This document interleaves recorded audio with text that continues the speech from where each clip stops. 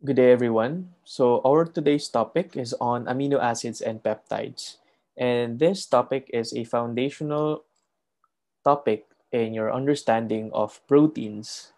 So, you really need to have a good grasp of amino acids and the bond between amino acids that form proteins. Okay, so let us start. The references that I got from this lecture are from Biochemistry by Mary Campbell and Leninger's Principles of Biochemistry by Nelson and Cox. But the main reference is from Campbell. So please read the chapter on amino acids and peptides in Campbell's chapter. So the following is the outline of our lecture. So the first is to discuss the structural chemistry of amino acids. So let us first define what is or what are amino acids. So amino acids are alpha amino substituted carboxylic acids, which are considered to be the building blocks of proteins. So let us dissect the definition. So it is called an amino acid because this is an alpha amino substituted carboxylic acid. So one carbon that is attached to the carboxylic acid is actually not a carbon, but it is an alpha. It is an amino group. Okay, so it is a carboxylic acid because the definition of a carboxylic acid is a carbon that is double bonded to an oxygen with a hydroxyl group. Okay, so later on you'll have a better picture of what that means if you have an illustration of the basic structure of amino acids. And when you hear amino acids, you always think of that they are the building blocks of proteins. So proteins are macromolecules that is very abundant in living systems, not just humans, but all living systems. Okay, but before divulging into the specifics of amino acids, let us first have a brief introduction of proteins. So proteins mediate nearly every process that takes place inside the cell. So almost all biologic process will always involve proteins. Okay, so glycolysis, okay, metabolism. Okay, when you see your mirror, you have a long nose. The reason why you have long nose is due to differences in proteins. Okay, the reason why you have different colors of hair is due to variety or the variations of proteins. So proteins, they are the most abundant biological macromolecules. So we have different types of macromolecules. We have lipids, we have carbohydrates, and nucleic acids. And last but not least is are the proteins. Now, these proteins are the most abundant biological molecule. And all proteins, regardless of an organism, whether it's a plant, an algae, a bacteria, they are composed of the same set of 20 amino acids that are incorporated into them during the process of translation. Now, this is a component or a part of the central dogma of molecular biology. So, the central dogma of molecular biology, this is the main reason why we have life. So, the central dogma of molecular biology includes the replication, transcription, and translation. Now, in the process of translation, it is the process by which mRNA is read by a ribosome. And this ribosome creates a protein to the process of translation or protein synthesis. So, translation, the other name for translation is protein synthesis or the creation of proteins. And due to the nearly limitless variety in the sequences of amino acids in proteins, nearly all imaginable functions can be encoded in proteins. So you have different combinations of sequences of amino acid to form a protein. And because of this, you have a lot of function that can be carried out. That's why we have a long list of biologic processes that are mediated by proteins. This is what proteins are very why this is why proteins are very important in living systems, not just humans. Okay, so let us discuss the structure, or let us describe the structure of amino acids. So the general structure of amino acids include an amino group, a carboxyl group, an alpha carbon, and a side chain group. Again, the general structure of amino acids include the amino group, the carboxyl group, alpha carbon, and side chain group. Please remember this one. So this is the structure of the basic structure of amino acids. So again, we have 4 general structure of amino acid that you should know by heart. Okay? You should remember, you should have a picture this in your mind. So the general structure of an amino acid is we have an amino group, which is exemplified, which is illustrated in this one. We have a nitrogen that is bounded into 2 hydrogen and a carbon. So that is the amino group. We have the carboxyl group. This is the carboxyl group. Again, the definition of a carboxyl functional group is that it contains a carbon that is double bonded to an oxygen, and the carbon is also bound to a hydroxyl group. So this is the carboxylic acid group. So you have a carbon that is double bonded to an oxygen, and that carbon is also bound to a hydroxyl group. So this is a carboxylic acid. So it is called a carboxylic acid. We have an alpha carbon. The alpha carbon is the one that is next to the carbon of the carboxylic group. So this is the alpha carbon. And the alpha carbon is the one that is bound to the amino group and the carboxyl carbon. So this C here, this is the carboxyl carbon. This C right here, the carbon here, is the alpha carbon. So when you hear alpha carbon, it is not the carboxyl carbon. It is the carbon right next to the carboxyl carbon. When we say carboxyl carbon, again, this is the carbon of the carboxylic acid group. So the alpha carbon is the carbon right next to the carboxyl carbon, or right next to the carboxylic acid, not the carbon of the carboxylic acid. Okay, and we have the side chain, which is represented by R. So side chain, this determines the identity of a particular amino acid. So what are the similarities of all amino acids? Okay, so we have a carboxyl group, we have the amino group, alpha carbon, and hydrogen bound to it. So this is the alpha carbon. So basically the alpha carbon makes the center of the amino acid. And the only difference why we have different amino acids is because of the side chains. We have different side chains.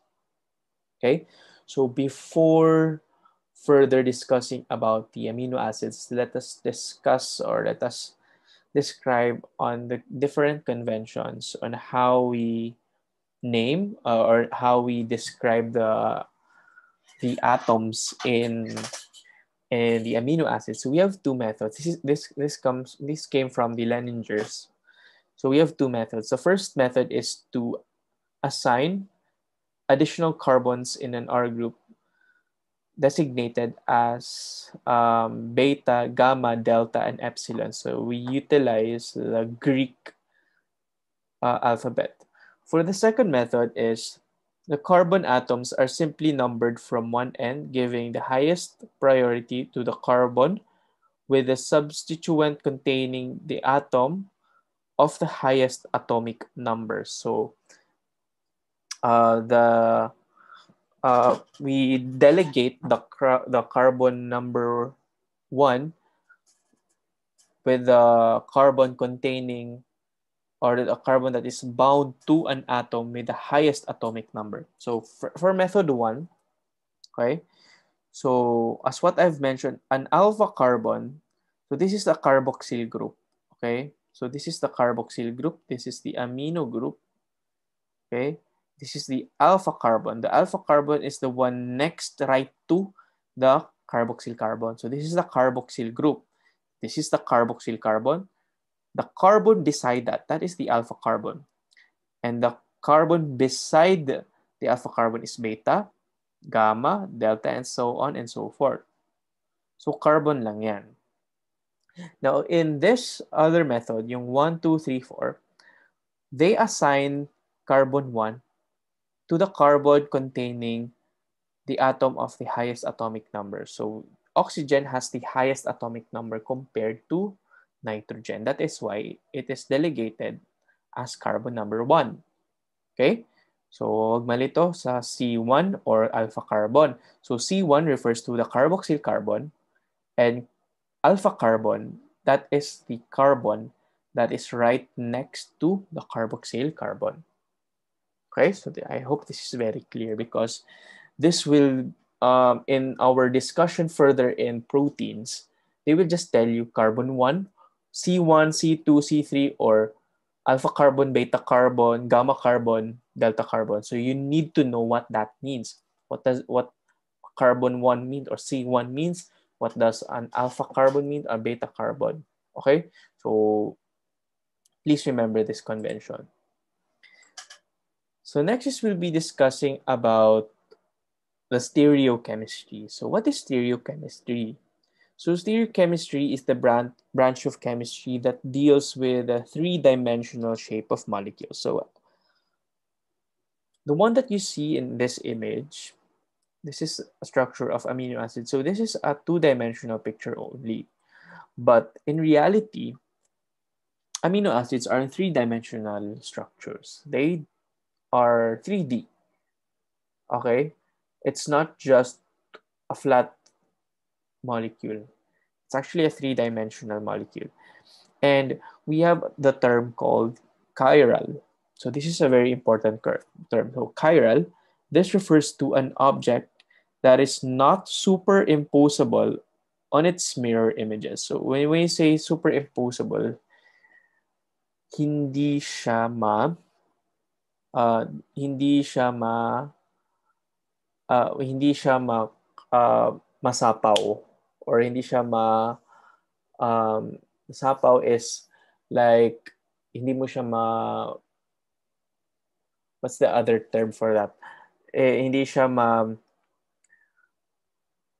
ma-put on top, okay, to cover it. So you cannot put on top to cover it. Okay, so that is hindi siya superimposable. We say chiral.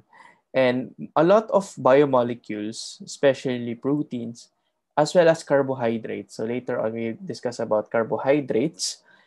A lot of them are chiral. So I think you have already covered this one also in your organic chemistry. I hope it was covered in organic chemistry. Okay? Org chem. So we have also the terms stereoisomers. When you say stereoisomers, these are molecules that differ from each other only in their three-dimensional configuration. They are also called optical isomers. And when you say enantiomers, these are stereoisomers that are non-superimposable images of each other.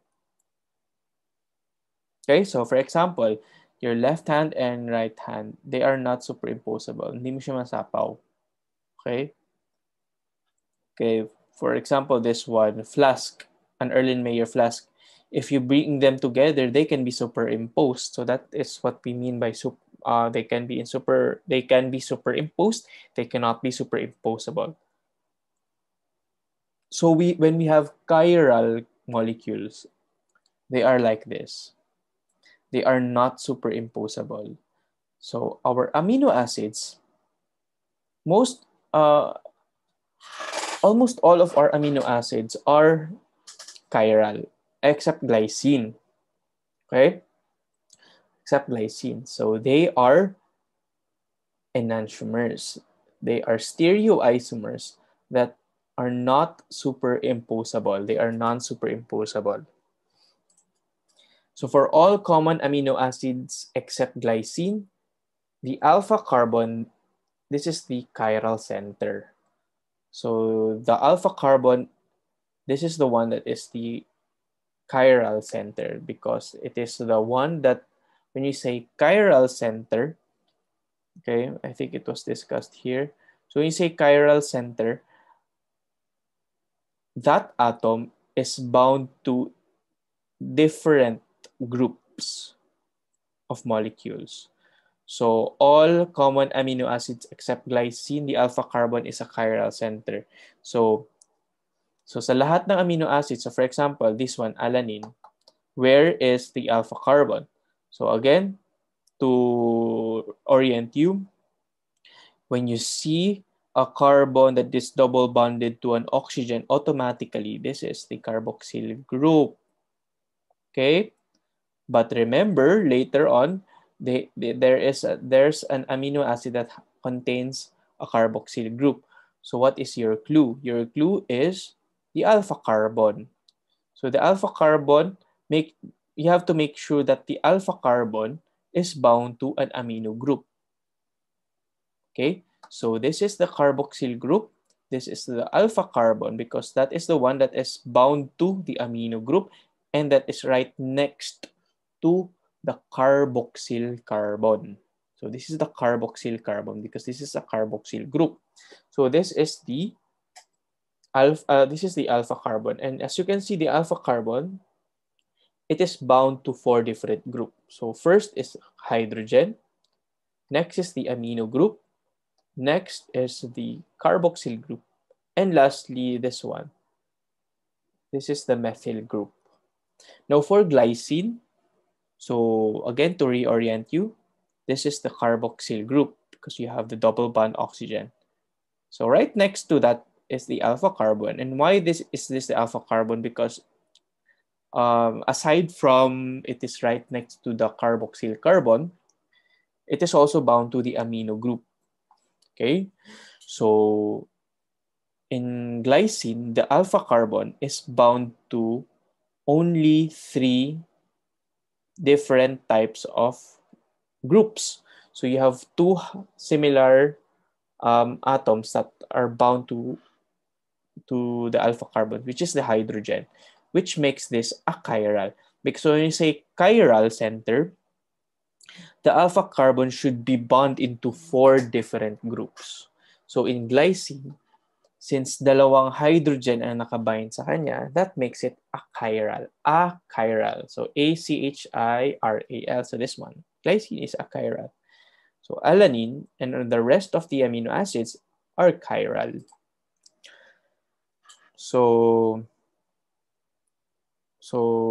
the position of the amino group on the left or right side of the alpha carbon determines whether you have an L or D designation. And most of our proteins, now all of our proteins are in the L form. Well, we have also D forms of amino acid, but they are usually found in bacterial cell wall and some antibiotics, but they are not usually found in proteins. So what does that mean? Okay. So yeah. So we have an L and D configuration of amino acids. So when you say L, L means levo or left. D means dextro or right. Okay? So how do we determine if it's an L or D amino acid? It is our basis for this is the position of the amino group. So this one. So as you can see in the Fisher projection, the position of the amino group is on the left side. It is written on the left side. So therefore, this is an L amino acid or L levo form of the amino acid. So because the amino group is located at the left side, if the amino group is located at the right side, then that is dextroalanine or D-alanine. But again, most of the proteins in the body, I mean all proteins of living systems, not just of the human, all living systems, they are in the L form. Only a few, very few in nature where you can find D form. Okay? So L and D is also applicable for other molecules such as glyceraldehyde, and also in carbohydrates. So later on, we'll discuss about the topic on the monosaccharides. They also have the L and D form.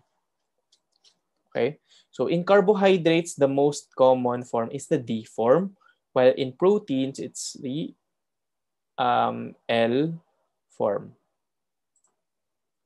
Okay, so again, so this is an L amino acid. So the L amino acid, L alpha amino acid, meaning the amino group is located at the left side, and D amino acid, the amino group is located at the right side. And again, in living system, it is the L form that is prevalent. Okay, so let's move on to the classifications of amino acids. So amino acids can be classified by the R group. Okay, so again, we have four groups for the structure of amino acids. Again, we have the carboxyl group, you have the amino group, you have the alpha carbon, and the R group or the side chain. The R group or the side chain is our basis for the different types of amino acids. So we can classify we can classify amino acids into hydrophilic or polar amino acid, or hydrophobic or non-polar amino acids. Okay, so again, hydrophilic, when you say hydrophilic, they love water. They are water soluble, meaning they are polar substances, or they are polar molecules. When you say hydrophobic, they are not water soluble. They are usually soluble with lipids. Okay, so they are hydrophobic, therefore they are non-polar. Okay, for under hydrophilic or polar amino acids, we have negatively charged polar amino acids, we have positively charged amino acids, and uncharged polar or hydrophilic amino acids. So these amino acids, if they are dissolved in water, they easily dissolve in water because they are hydrophilic. When we have hydrophobic amino acids, we have two. We have an aliphatic side chain and an aromatic side chain. Now, I want you to define what is that aliphatic. Ano yung ibig sabihin ng aliphatic? Okay, and aromatic. Okay, so this is just a review in your organic chemistry. So, okay, so when we have aliphatic side chain, our amino acids are alanine, valine, leucine, isoleucine, proline, and methionine. For aromatic hydrophobic amino acids, we have tyrosine, phenylalanine, and tryptophan. For negatively charged hydrophobic amino acids, we have aspartic acid and glutamic acid. For positively charged hydrophilic amino acids, we have lysine, arginine, and histidine. For uncharged hydrophilic amino acid, we have serine, threonine, asparagine, glutamine, cysteine, and glycine. Unfortunately, you need to remember this one. You need to memorize all amino acids, okay, for you to have a good understanding of the proteins. So now let's have the individual amino acids. So hopefully by the end of this lecture, you will be able to know the structure. You need to be familiarized. You need to familiarize yourself with the structure of the amino acids, okay, because that is very basic. If you're planning to take up the NMAT, or if you are planning to take the MCAT, so the MCAT is the US equivalent of the NMAT, they usually go by structure. So you need to have a good understanding or a good grasp of the structures of amino acids. So we have non-polar side chains, we have polar side chains, electrically charged side chains. So let's individually discuss the amino acids. But before going to that, let's first discuss the naming of amino acids. How do we name amino acids, and what are the different abbreviations that we have or shortcuts in naming amino acids? So we have a 3-letter code and 1-letter code. So the three-letter code, these are the abbreviations generally consisting of the first three letters of the amino acid name. For a one-letter code, this is actually devised by Margaret Oakley Dayhoff, and this is considered to be the founder, and she is considered to be the founder of bioinformatics. So for the one-letter code, the reason why they developed, or she developed that one, is to attempt to reduce the size of data files. Okay, so to describe an amino acid sequence. So if you want, for example, if you want to sequence or you want to know the specific amino acids of hemoglobin, you need to sequence the entire protein. And in order for you to sequence the entire protein, you need to know each amino acids that contain the hemoglobin.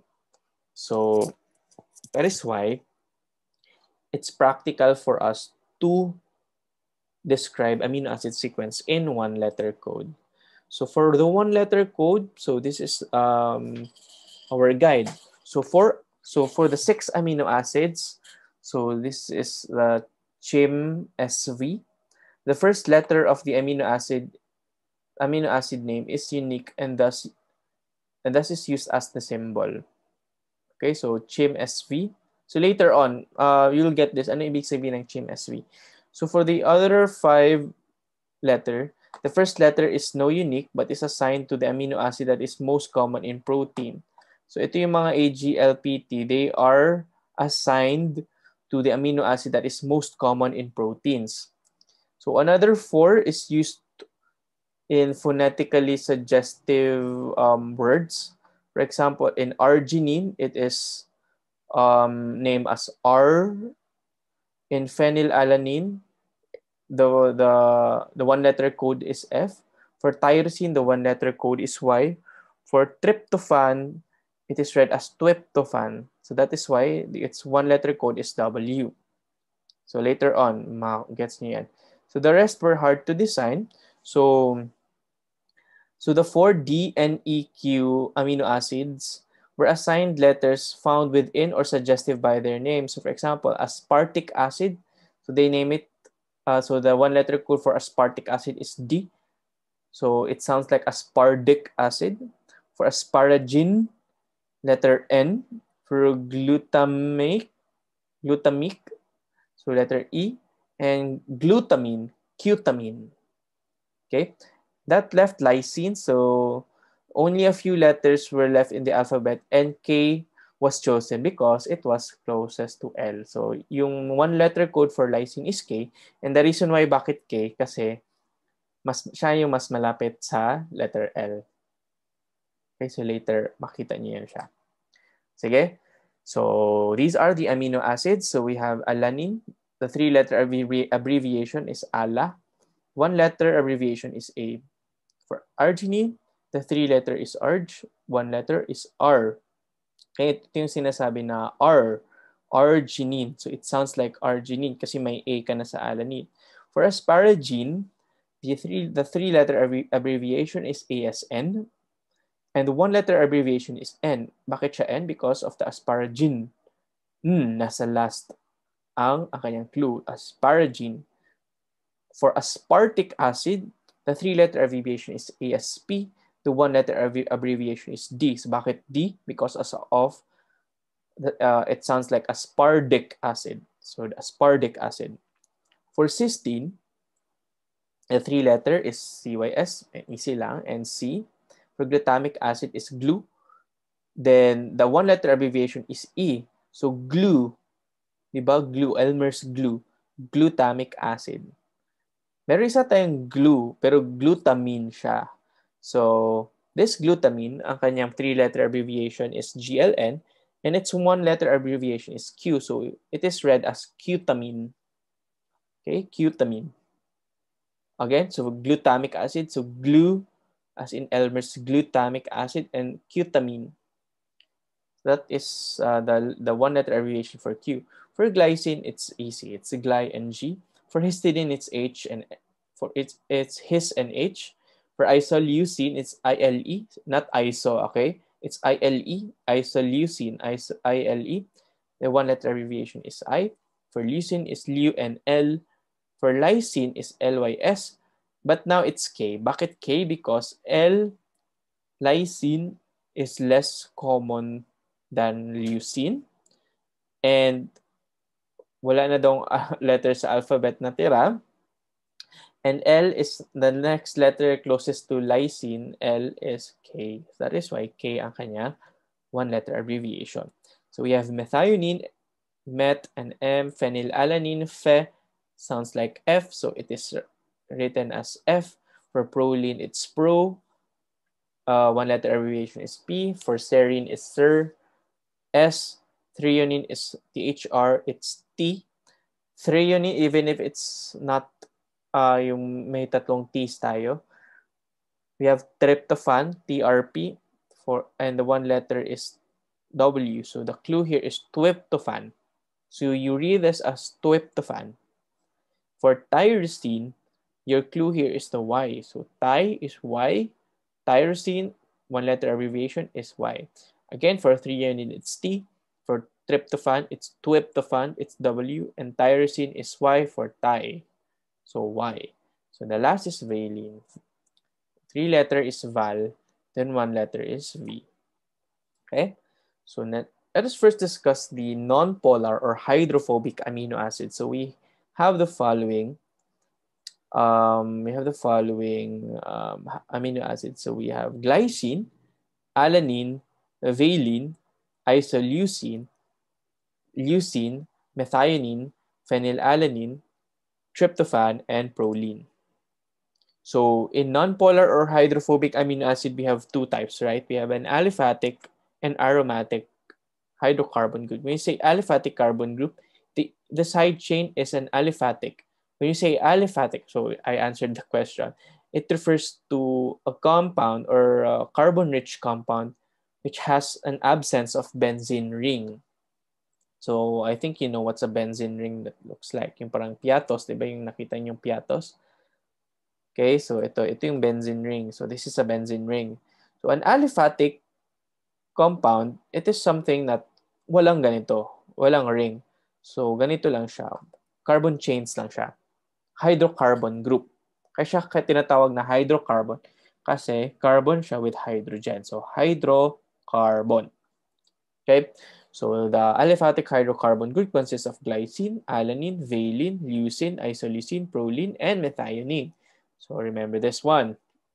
You need to memorize this one. For aromatic hydrocarbon group, it contains a cyclic group that is similar to a benzene ring. Okay? It is a cyclic group that is similar to the benzene ring. So meron siyang ganito. So ano ito siya? So these are the phenylalanine and tryptophan.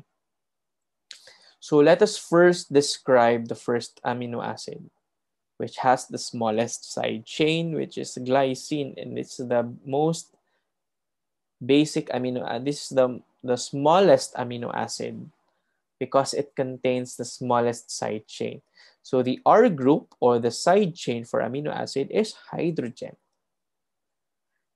the first element in the periodic table. And this is the clinical importance of glycine is that it is used in the first step of heme synthesis through this process. And aside from that, glycine is used in the synthesis of purines and creatine. And glycine is also conjugated to bile acids, drugs, and other metabolites. And aside from that, glycine, gly or G, this is considered to be one of the major inhibitory neurotransmitter in the spinal cord. So this is the structure of glycine. So please remember the structure of glycine. So this is again the carboxyl group. This is the alpha carbon. This is the amino group. And the R group is the hydrogen. Okay, so we have a carbon, hydrogen, a carboxyl group, and amino group. So next is the alanine. So alanine, the R group of alanine or the side chain of alanine is the methyl group. So this is methyl, CH3. So carbon that is bound to 3 atoms of hydrogen. So that is a methyl group. And alanine is a carrier of ammonia and of the carbons of pyruvate. from skeletal muscle to the liver. So they are carriers of the carbon of pyruvates. And together with glycine, they constitute a major fraction of free amino acids in the blood. Now, we have the three branched chain amino acids, the valine, leucine, and isoleucine. So, ito yung structure ng valine. So, the valine, the R group of valine is the isopropyl group. For leucine, the R group is the isobutyl group. And for the isoleucine group, this is a hydrocarbon side chain with a branch. So, how many carbon atoms ang sa side chain ng valine? So, we have 1, 2, 3. For leucine, you have 1, 2, 3, 4. For isoleucine is also 1, 2, 3, 4. But what makes it different is yung branching. So, between leucine and isoleucine, in isoleucine, the carbon is bound, the alpha carbon is bound to um it's bound to a hydrocarbon group which has a three which is branched na daan. Unlike this one, it will have another hydrocarbon before it branches into two. So, yan ang difference ng leucine and isoleucine. So, please remember the structure of leucine and isoleucine and their difference. Okay? And what is the importance of these three amino acids, or it is called the branched chain amino acid because branched siya kasi nakita niyo, di ba? Branched siya. Nagsasanga siya. So these amino acids, they are the ones that are accumulated in the maple syrup urine disease, or MSUD. So in this disease, in maple syrup urine disease, it is a rare genetic metabolic disorder wherein the body cannot break down the branched chain amino acids, so BCAAs. So I know some of you kung nakatry na nag-gym and they try to take in supplements na BCAA, so branched chain amino acids. So ito yung mga branched chain amino acids, the valine, leucine, and isoleucine. So the next amino acid is proline. So proline, the side chain of the proline is actually the amino acid. So the amino acid, this is the amino acid. This is no, it's not a side chain, but the entire thing. This is an amino acid. So proline is considered a secondary amino acid, secondary amine. Okay, because the amino group, yung ito, di ba ito yung carboxyl carbon, so this is the alpha carbon, therefore this is the amino group. This is a secondary amine. Why is it a secondary amine? Because the amino group is bound to another carbon atom, hindi lang isa. Kasi di ba normally ganito lang siya, isang carbon lang siya nakabound. Here in proline, you have two carbons that are bound to the nitrogen of the amino group. So this is it is a cyclic structure, but it is an aliphatic cyclic structure, not like the benzene ring.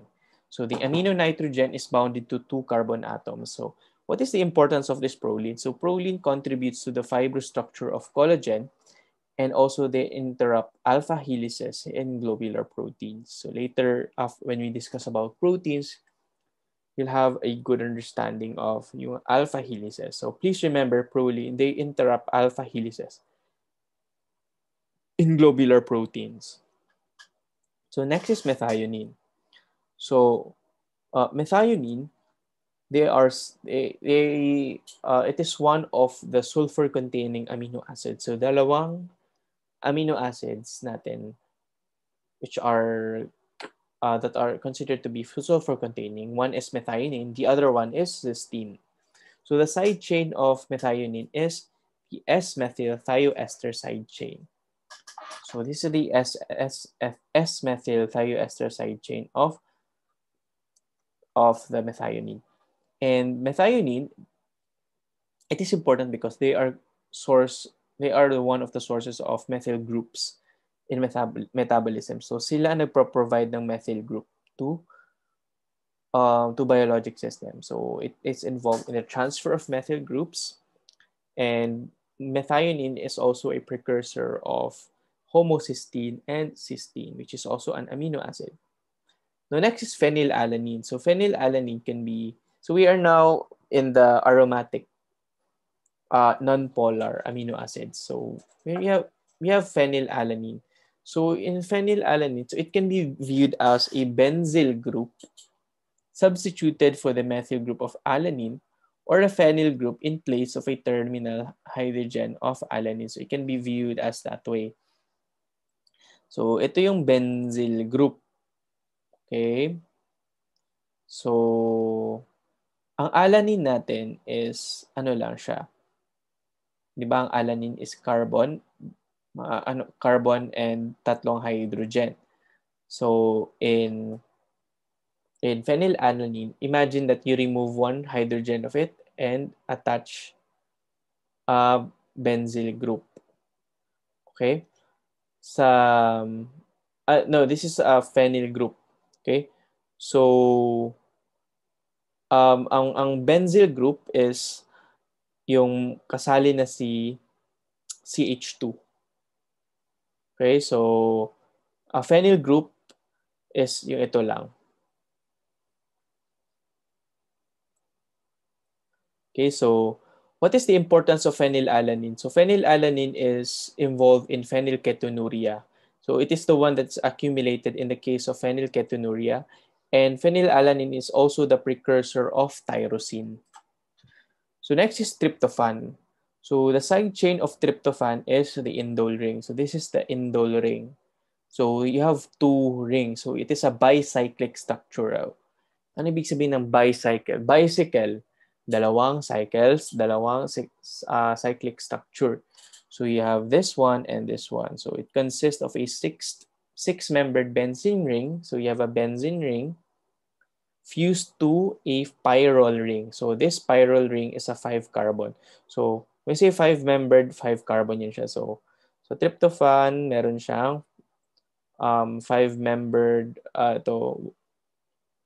5-membered na or 5 atoms. So 1, 2, 3, 1, 2, 3, 4, 5 na pyrrole, and this is the benzene ring. So 1, 2, 3, 4, 5, 6. It's made up of 6 atoms. Ang pyrrole is 5 atoms. And tryptophan, it is considered to be the amino acid that has the largest side chains. Ito yung pinakamalaking amino acids. And tryptophan is also the precursor to the neurotransmitter serotonin, the hormone melatonin, and the vitamin B3 or niacin. So let's move on to polar or hydrophilic amino acids. So we have neutral polar amino acids and charged amino acids. So for neutral polar amino acids, the polar side chains, these are the polar side chains that are electrically neutral at neutral pH or at a normal pH. So what are the neutral amino acids? We have serine, threonine, tyrosine, cysteine, glutamine, and asparagine. Now, glycine is also sometimes included here for convenience because it does not contain any non-polar side chain. So for charged amino acids, it can be basic. So the side chain is charged at neutral pH. Unlike in neutral polar amino acid, the side chains are neutral. They don't have any charge at neutral pH or at physiologic pH. So we have two. We have basic and acidic. For acidic amino acids, we have glutamic acid and aspartic acid. For basic, we have 3. Histidine, lysine, and arginine. So again, histidine is H, lysine is K, arginine is R. Yung asparagine yung N. So we have polar side chain which are electrically neutral. Ito yung mga electrically neutral, and these one are the electrically charged amino acids. So you have the acidic and basic. Okay. So let's discuss first the electrically neutral amino acids. So the first in the series are the serine and threonine.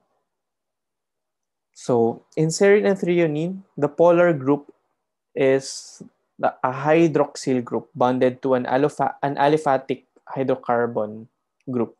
So in serine, para lang siyang methionine, para lang siyang no, not methionine. Para lang siyang alanine kasi yung methyl group, dagdagan mo lang siya ng hydroxyl group. You remove one hydrogen and replace it with a hydroxyl group. For the serine side chain, the side chain is hydroxymethyl group. For the threonine side chain, we have a presence of a hydroxyl group in carbon 3 of the butanoic acid. So ito butanoic acid ito lahat. Ito, the whole thing, butanoic acid, and the hydroxyl carbon is located at carbon 3. So carbon 1, 2, 3. So that is why nandito siya. Okay, so di ba we mentioned kanina, we assign carbon number 1 with the atom bonded or bound to the highest atomic number, which is oxygen. So 1, 2, 3. So what are the importance of serine and threonine? They are sites for oleic glycosylation and as well as for phosphorylation of proteins. So this is where glycosylation happens and phosphorylation of proteins takes place. For tyrosine, so what makes it differ from this one, as you notice, it contains a benzene ring. So the hydroxyl group in tyrosine is bonded to a hydrocarbon group which eventually loses a proton at a higher pH. So the hydroxyl group in the tyrosine is a phenol. So ito yung phenol, which is a stronger acid than an aliphatic alcohol.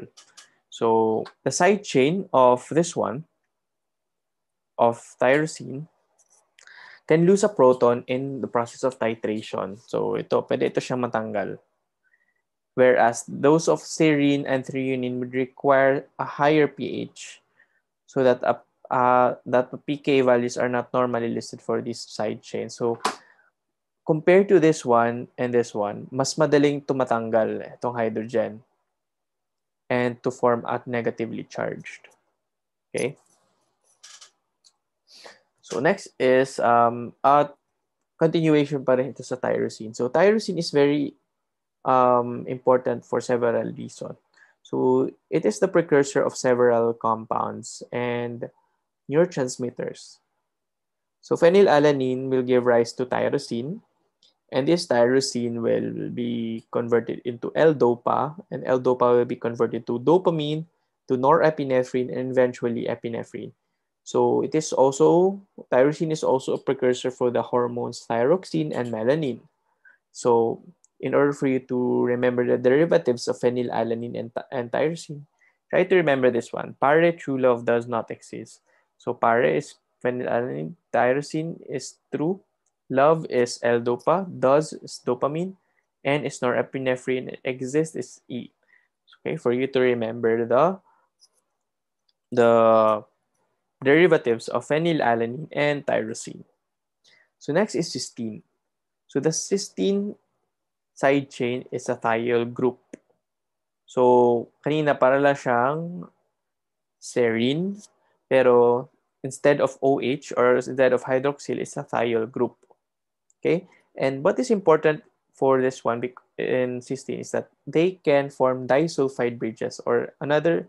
It will bind to another cysteine group. Okay, to form disulfide bridges in an oxidation reaction.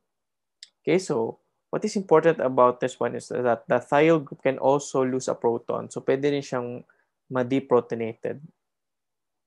And so this is the sulfhydryl group that is active in many parts of enzyme. And cysteine also participates in the synthesis of coenzyme A. So you'll be encountering later in carbohydrate metabolism coenzyme A. So when you think of coenzyme A, they are sulfur-containing compounds because of cysteine, because it's rich with cysteine. So next is asparagine. So for asparagine, the side chain is carboxamide. So this is the carboxamide side chain. They have a carbonyl group. So we have a carbonyl group and an amide group that also form hydrogen bond. So ito, tricky part. You have two carbon double bond, two oxygen. Okay? But this one, the this one, the this is not the alpha carbon because again, kung alpha carbon siya, dapat bound siya to an amino group, to a carboxyl group and a hydrogen. So for this one, the carbon double bond is bound to an amide group, but the amide group and the next carbon is another carbon. Wala siyang amino group here. So yan siya, hindi ito siya ma-consider as alpha carbon. Okay?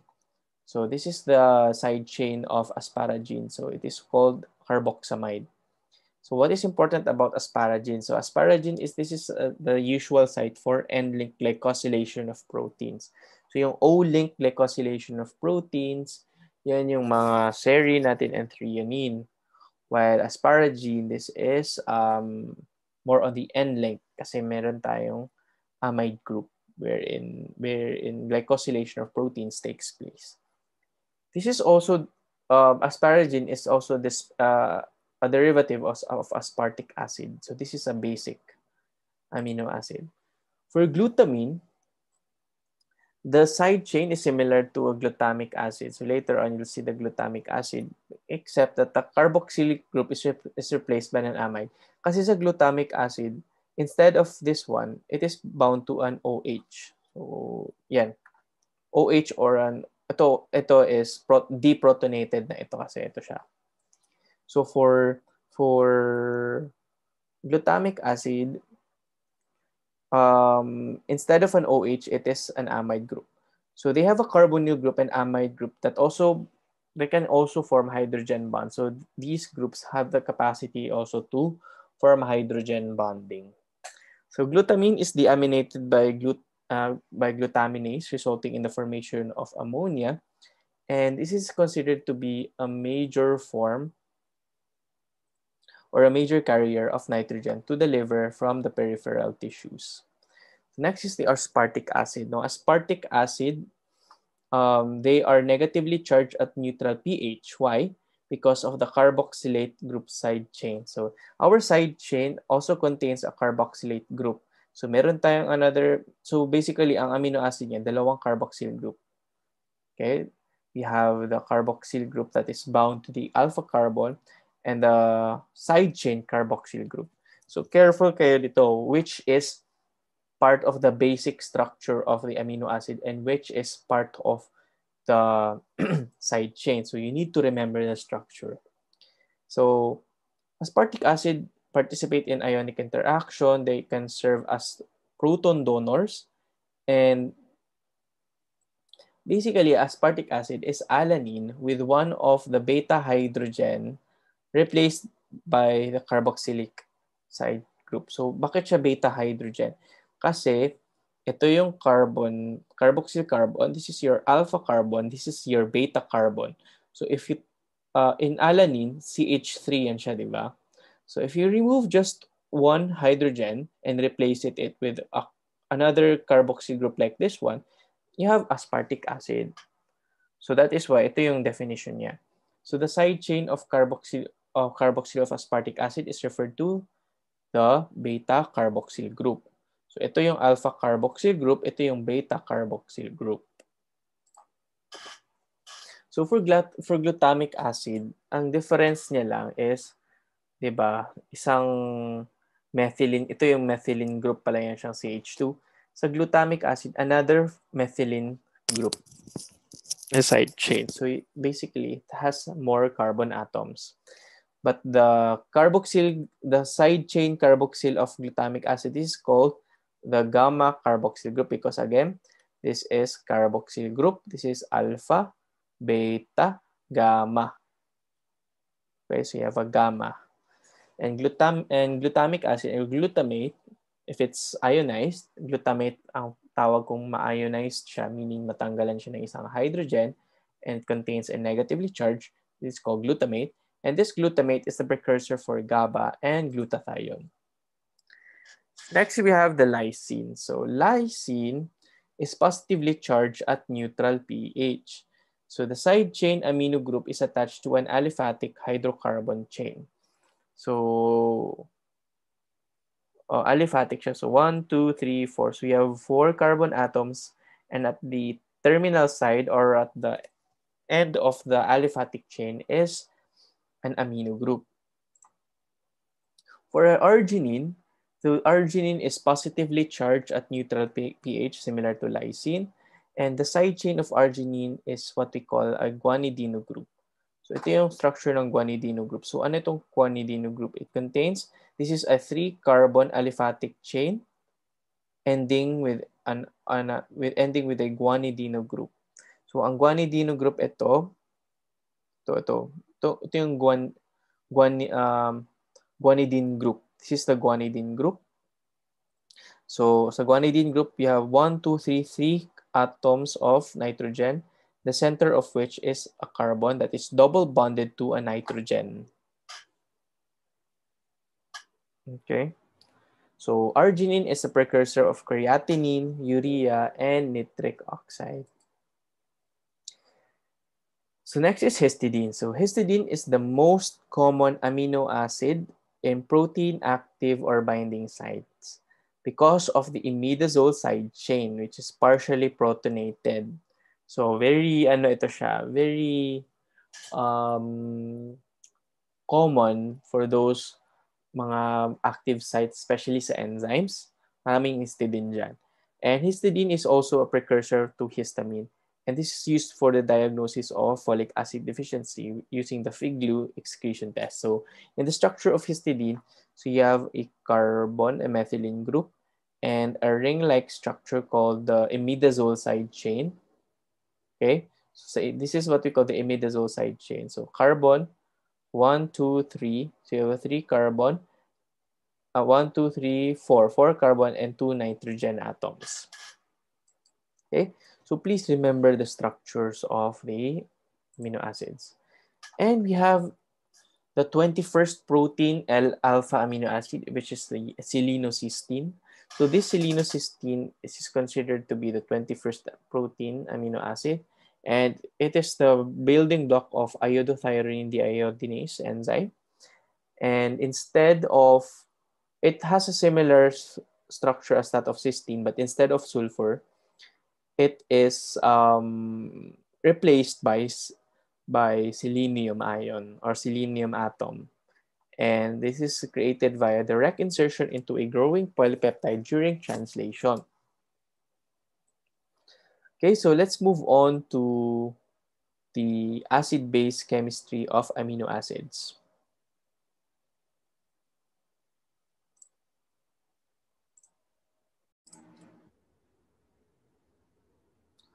Okay, so let's continue with the topic on amino acids, but this time we'll be dealing on the acid-base chemistry of amino acids. Now, you can see from the name and amino acids that there's an acid, right? But in reality, this is actually a misnomer because amino acids can act as both acids and bases. Now, in a free amino acid, when you say free amino acid, an amino acid that is not bound to anything, that is not bound to any, or is not bound to any other amino acid or any substance or ion for that matter. Now, in a free amino acid, the carboxyl group and the amino group of the general structure are charged at neutral pH. So at neutral pH, the carboxyl group and the amino group are charged. Now, the carboxylic group is negatively charged, while the amino group is positively charged. Now, amino acids without charged group on their side chains exist in neutral solution as Zwitter ions with net charge.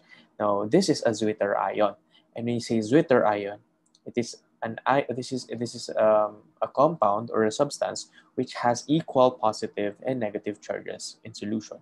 That is electrically neutral. So this is an electrically neutral substance. Now, substances having this dual acid-base nature are what we call amphoteric and are often called ampholytes from amphoteric electrolytes. So if a substance has both acid-base properties, it is called amphoteric substances or ampholytes. Now, it's very important to know about the pKa values of the charged um, the charged units of the amino acids. Now, you have already discussed about pKa's, right? Now, the pKa of the alpha carboxyl group or the carboxylate group is around 2. So, it needs to have a base, it needs to have an acidic environment for the dissociation of a hydrogen ion from the hydroxyl group of the carboxylate or for the carboxylic acid. So you only need to have a lower pH. But the amino group of the amino acid, it has a pK of 9 to 10, which means that you need to have a basic environment in order for that hydrogen ion, for this one hydrogen ion to be dissociated or to be removed from binding from the hydrogen.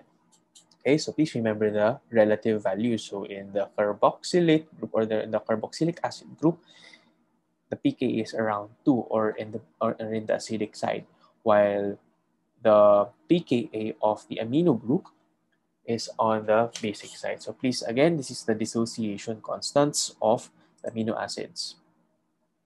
Okay, so let's take, for example, this amino acid. For a general structure, you see this. This is the amino group, and this is the carboxylic acid group or the carboxylate group. Okay? So at a very low pH or in a very acidic pH environment of the amino acids, okay, a protonated carboxyl and a positively charged ion is protonated. Okay? Okay, so this is the most acidic side. If the environment of this amino acid is acidic, the carboxyl group or the carboxyl group is protonated. When we say protonated, it contains a hydrogen group. And this amino group is also positively charged because you have an additional hydrogen ion or a proton. So again, to not be confused, when you say proton, that is also quite similar to hydrogen or synonymous to hydrogen. So at a very low pH, the carboxyl group is actually a carboxylic acid, a protonated form of carboxylic acid. And the amino group is positively charged because you have an additional proton because the environment nga is very acidic. So you have extra hydrogen ions that are available to bind to that atom. Okay? Now, as you increase the acidity of the environment or the surrounding environment of the solution of the amino acid, the carboxyl group loses its proton to become negatively charged carboxyl group. So if you increase the pH of the environment and to a point that you will reach the pKa value of the carboxyl group, now this hydrogen or the proton will be dissociated. So if it reaches 2.34, if the pH of the environment is 2.34, then that hydrogen from the carboxyl group will be dissociated to form this carboxylate ion or this carboxylate group, a negatively charged carboxylate group. So you have a negatively charged. And why is that negatively charged? Because you have extra electrons that are available for another base pairing. But for this instance, since you have already reached the dissociation constant, okay, so what happens is that there is no available hydrogen that will bind to the carboxylate group. But still in the amino group, the extra hydrogen ion is still present. And why is that? Because it needs to have a higher pH, a more basic pH, in order for the hydrogen ion or the proton to be dissociated. Okay. So again, if you add another base, if you increase again the amino acid, if you increase again the pH of the surrounding amino acid, it will dissociate the extra hydrogen that is bound to the amino group. Okay, so this will result into the release of a hydrogen ion, resulting to a neutral amino group but a negatively charged carboxyl group. So you have an anionic form at a higher pH. Now, in this part, wherein you have both negatively charged and positively charged groups, this is what we call the isoelectric Zwitter ion. Okay, so the protonated amino group. So this is the stage. So when the protonated group loses a proton, the alanine molecule has a now a charge of 1.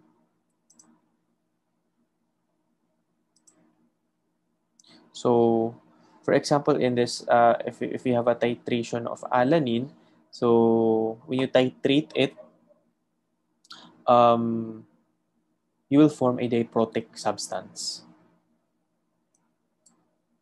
Okay, so what's this? Okay, so for example, um, to illustrate the titration curve of the amino acids, so at lower pH, you see that this is the general formula or the general equation of a certain amino acid. So you can see that this is the carboxyl group and this is the amino group. At lower pH, these groups, the amino and the carboxyl group, are extra protonated. So since the environment has a lot of hydrogen ions that are available to bind to this group, so the both groups are protonated. Okay, and the amino group is positively charged while the carboxylate group or the carboxylic acid group is neutral. So at lower pH, you have a positively charged or cationic substance.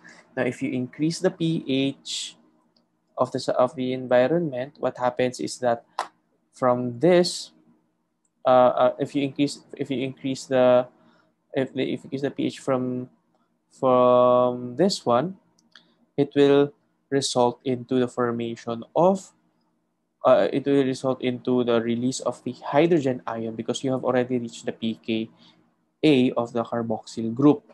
So that in that way, um, the charge of the amino acid is actually equal.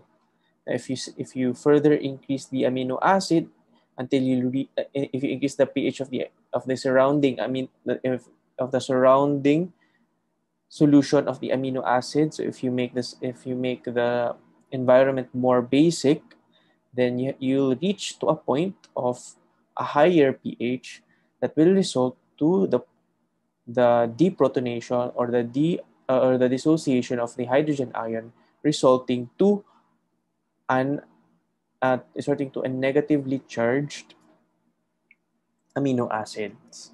Okay, so this is now the average between the pKa of the first dissociation constant and the dissociation constant of the amino group. So the dissociation constant of the carboxyl group and the dissociation constant of the amino group, the average of that is the Pi, or what we call the isoelectric pH, the pH wherein the most of the solution in the most of the amino acids in the solution are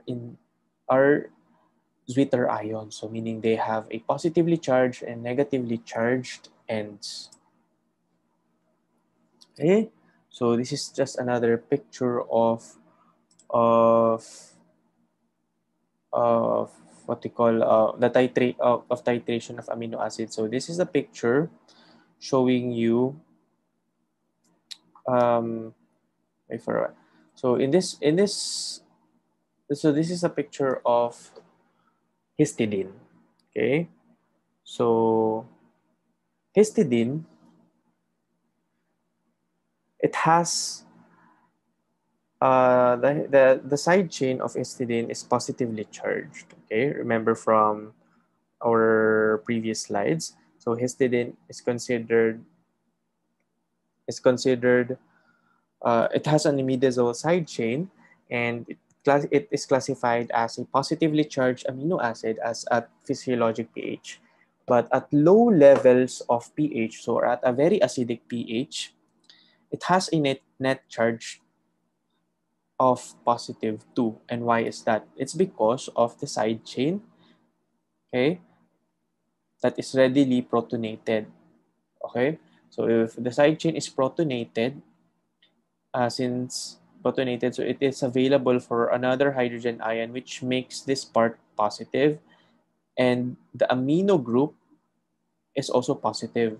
So you have a positively charged 2. So plus 2 net charge at very low pH. If you increase the pH of the surrounding environment of histidine, what happens is that the carboxyl group will lose a proton, forming a carboxylate, negatively charged carboxylate. But since you still have a hydrogen ion that is bound to the side chain of or the imidazole group of the histidine, okay, this makes the first dissociation. This makes the first dissociation form a plus 1 net charge because of the presence of a hydrogen atom bound to the nitrogen of the imidazole side chain of histidine. So this is still plus 1 net charge. So this is not a Zwitter ion because, again, this is a Zwitter ion because you have an extra, there's no balancing of the charges yet. Okay, so this will cancel out positive and negative, but still you have a positive ion here, which makes it a plus 1 net charge. Okay, because the positive and negative will cancel out, but still you have a positively charged side group, and so this is still a positive 1 net charge.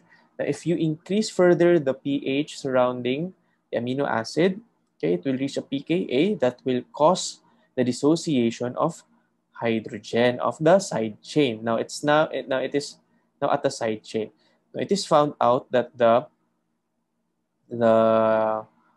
it is found out that the pKa of the side chain of histidine has a pKa of 6, so around somewhat near neutral pH. So this loses a proton at this pH. So if you lose a proton, that is a net minus 1 charge.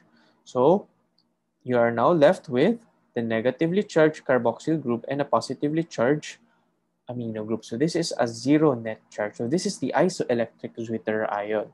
If you increase further the pH of the surrounding environment of the amino acid, you will reach to a point wherein you'll reach the dissociation of a hydrogen atom of the amino group. So you will leave now with a negatively charged carboxyl group. Okay?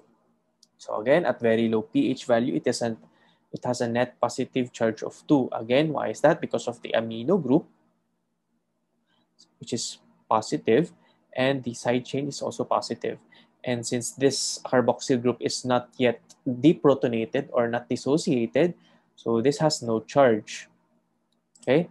As you increase the pH of the surrounding, so basically if you add base towards the surrounding, the carboxyl group loses a proton. So if you compare here, it loses the hydrogen or proton, it becomes a carboxylate.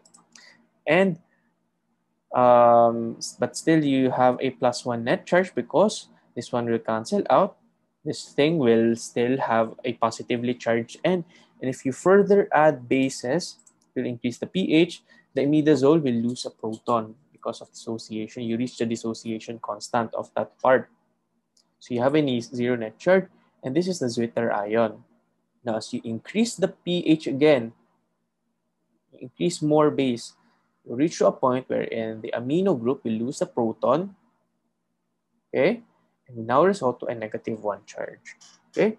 So again, this is just another graphical representation of what happens if we titrate amino acids, okay? So you see the effect of the chemical environment on pKa and certain amino acids. So if you increase the pH, what happens is that there will be dissociation of selected hydrogen ions of the either the carboxyl group the amino group or the side chain, especially those amino acids which are ionized at neutral pH.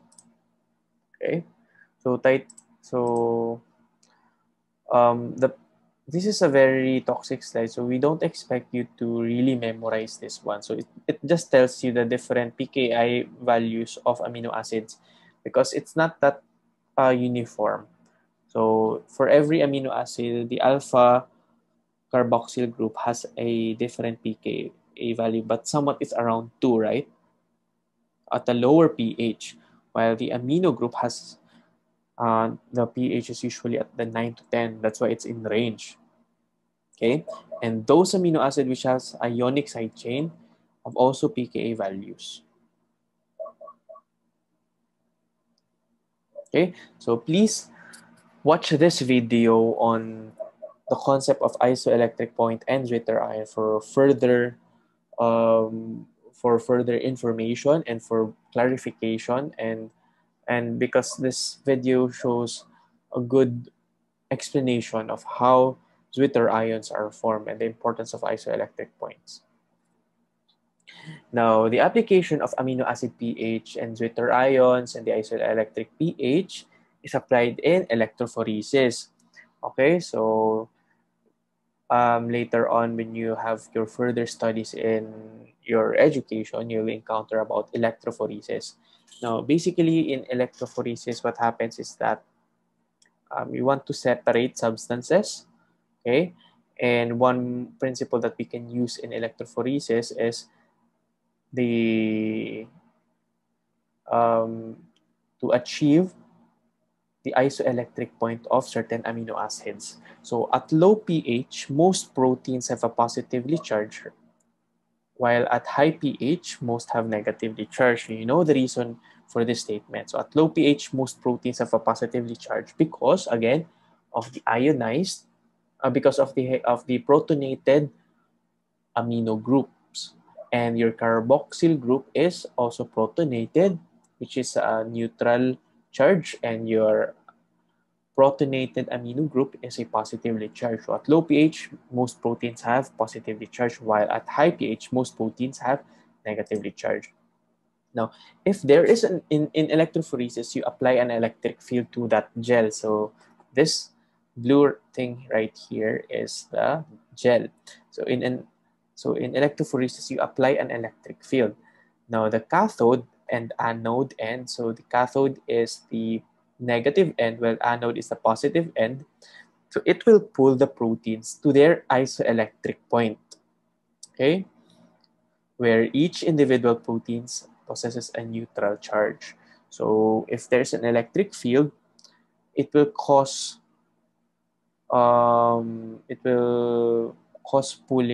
pulling of amino acid to their isoelectric point, so that each individual protein, okay, since proteins are made up of amino acids, will have a neutral charge.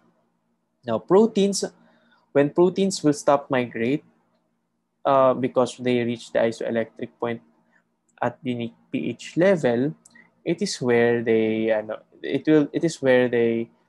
um, the proteins will stop. Okay, so when proteins reaches their isoelectric point, meaning the amino acids of the proteins are already in neutral form, okay, it will no longer migrate in gel.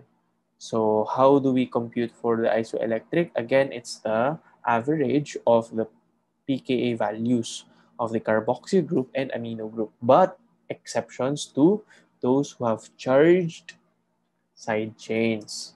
Okay, so pKa1 is the functional group that is associated at this electric point. So for the second pKa group is for the other group that will dissociate at a higher pH. For example, in cases of amino acid, the pKa1, the first pKa is the carboxylate pKa, while the second pKa is the pKa of the amino group. Okay, so this is the importance of amino acids and pH in the principle of electrophoresis. Okay, so for those amino acids which has a charged side chain. So let's take a look with their titration curve. Okay. So focus yourself first in the glutamate. So remember the structure of glutamate. It has a side chain which has also a carboxyl group. Okay, so it has a carboxylate group or a carboxylic acid side chain. Okay, so at a very low pH, the net charge of glutamate is 1. And why is that? It's because the alpha carboxyl group is protonated, so it's neutral. And so since this is alpha, so this is alpha, beta, uh, so the, wait, so the gamma carboxyl group is also protonated at this point of at low pH, and you have an amino group which has also a positively N because again it's protonated at this low pH. Okay, so if you increase the pH of the surrounding environment, it will cause the dissociation of the carboxyl or the alpha carboxyl group. Okay, so at this point, you already reach Zwitter ion. The Zwitter ion are the isoelectric pH because at this point the carboxyl group of the alpha that is bound to the alpha carbon is deprotonated or is already dissociated. So you have a negatively end and you have positively end, and this one is it is still the carboxyl group of this one is still protonated. Okay, as you increase further the surrounding pH of the environment, then the carboxyl group of the side chain, now it's in the side chain, will cause will now be dissociated. Okay, the proton from that side chain, from the carboxyl from that side chain, will be dissociated to form a negatively charged carboxylate side chain. Since you have already two negatively charged carboxylate groups in this amino acid and you have a positively charged amino group, this one will cancel out. You have a negative one charged amino acid. So negative one net charged amino acid. Now, as you further increase the amino acid pH surrounding the amino acid, it will now result again to the dissociation of the amino group, causing a -2. Okay, so this one this becomes neutral. Now, the isoelectric pH is between the pKa of the alpha carboxyl group and the pKa of the pKa that will cause deprotonation or dissociation of the side chain carboxyl group or the gamma carboxylate group. Okay, so that is the isoelectric pH. Now in histidine, so histidine in contrast to glutamate has a positively charged side chain. So I think this was also discussed in the previous slide. So in this slide, so in this titration curve, at lower pH, histidine has still the alpha carboxyl group, the amino group, as well as the side chain are protonated. So they have rich in hydrogen ions. So this causes a +2 net charge at a very low pH.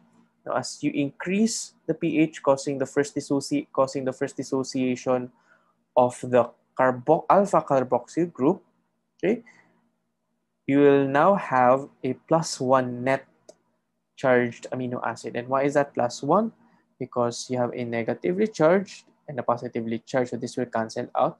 But still, since you have a positively charged side chain, then you have a +1 net charged amino acid at this point, at this at this pH level, beyond the first dissociation constant.